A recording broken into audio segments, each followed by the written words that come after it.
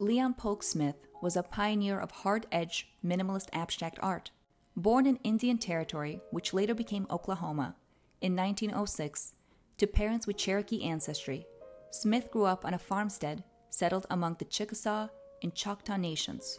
Smith rejected farm life to pursue education and graduated from Teachers College at Columbia University in New York City, where his artistic journey began. Influenced by modernist masters like Piet Mondrian and Constantin Brancusi, Smith initially experimented with Cubist, Surrealist, and Expressionist styles. However, it wasn't until the 1940s that he honed his distinctive geometric approach, drawing from his deep connection to Oklahoma and New Mexico landscapes. His paintings, often titled after his homeland, featured repetitive shapes and vibrant colors reminiscent of Native American craft.